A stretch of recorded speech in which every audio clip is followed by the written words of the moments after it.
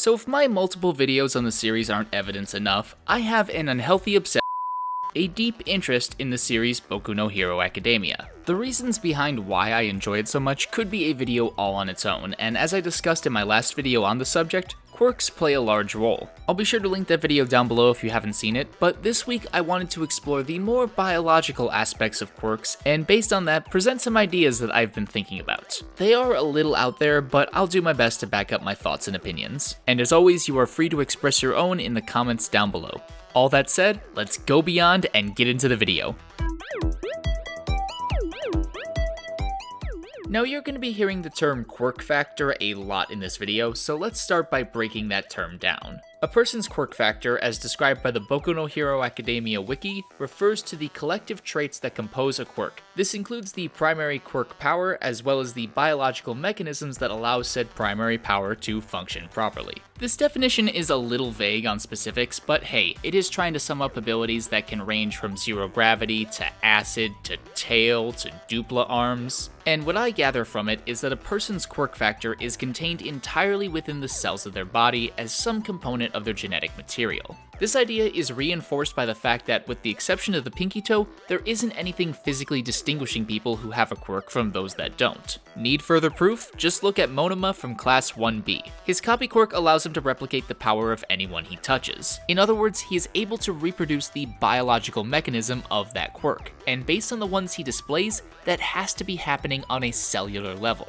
His ability likely copies the DNA blueprint of the user he touches and then reorchestrates his DNA to be able to use that quirk. And if you think about it, this makes sense as to why he can have access to multiple quirks but only use one at a time. You can't just mash two blueprints together. There's also evidence that the quirk factor is tied to genetics in the fact that quirks in-universe can be inherited or modified from parent to child. The most obvious case of this is Todoroki with his half-hot, half-cold, but, and slight manga spoilers here, Bakugo is very similar with his explosion. His dad possesses the quirk Oxidizing Sweat, which like his son allows him to produce sweat with explosive properties from his palms. Unlike Bakugo though, he is not able to willingly secrete it or explode it without rubbing his hands together. It's such a small difference that gave Bakugo so much more hero potential than his father probably ever had. And while we're on the subject of generational changes, I want to take a look at HeroAca, because I'd be very curious to find out what her parents' quirks are, or if they even have any in the first place. The one thing we know for sure is that her exact quirk was not inherited from her parents. If it had been, then they would most likely already be using it in the exact scenario Deku, Ida, and HeroAca described in Season 2, Episode 1, floating the construction materials to cut costs. Unfortunately, I have not been able to find a ton of information on her parents beyond the fact that she clearly takes after her mom, so we can't say definitively whether her quirk is new or inherited. But it isn't hard to imagine one of her parents having some sort of benign power that, say, allows them to float only themselves.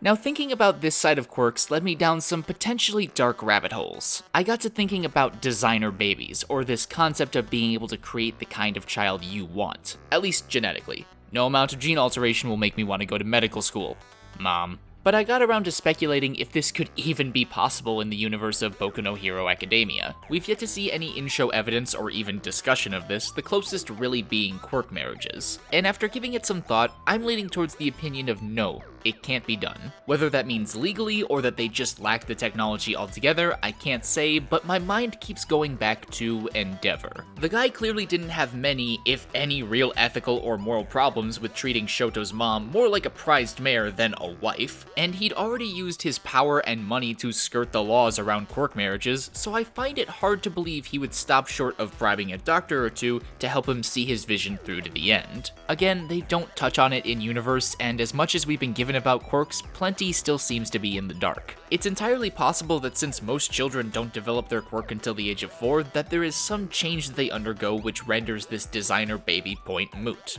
By that age, object permanence is very much a thing, and they are becoming aware of the world around them, so maybe that plays a role in their ability to start using their quirk. Regardless, I have been theory crafting quite a bit here, so let's assume that going all Gattaca on your children in the world of HeroAca just isn't a thing.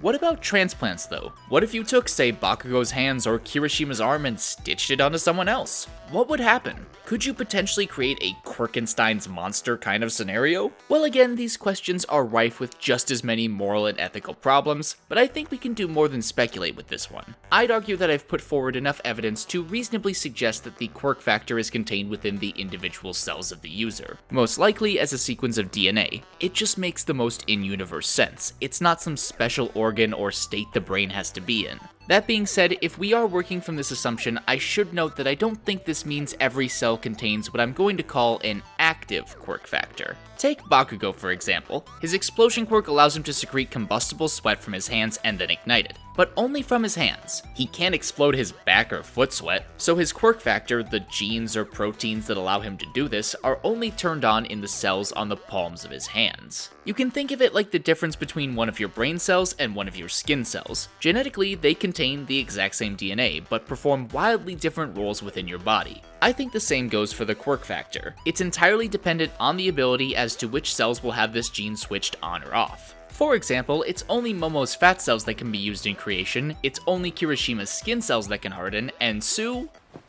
Well, with most mutation quirks, I would guess it's pretty present throughout her body. Because frog. And the reason why I say it's still present within every cell is because quirks can be passed on and modified. That means it still has to be part of their DNA even if it is unused in the vast majority of cells. So that's all well and good, but what does it mean for potential transplantation? Well, based on what we know, I don't think you would need to have the dormant quirk factor present throughout your cells to be able to use the body part in question that contains the active quirk factor. If you get a kidney transplant, it doesn't need to have the same DNA as you to function. That said, your body can still reject that kidney even if everything goes right, and I think you could say the same thing about quirks. Especially after what we discussed in our last video on the subject, we know how indelible to a person's identity they are. Getting to the point of using that borrowed power freely would probably make Deku's struggles look like a walk in the park. Forget limitations, you'd probably have a hard time just confirming you have the quirk. Keeping that in mind, I wouldn't say it's impossible based on what we know, but I do think the risk involved and the potential mental and physical drawbacks of quirk rejection are not worth the gain. And this would be especially true if you tried it with more than one power. So you're probably better off just trying to get your hands on some of Deku's DNA. Oh my god, I take it back! I take it back. Go with the surgery! Go with the surgery, please! But those are just my thoughts and opinions, and you likely have different ones. Do you think anything I put forth is possible? If you could create an unholy combination of two quirks, what would they be? Whatever it is, you can let me know down below. Thank you so much for watching. If you enjoyed this video, feel free to leave a like. You can click over here on the left to subscribe, but if I've yet to convince you, feel free to check out some of my other content on the right. See you guys next time.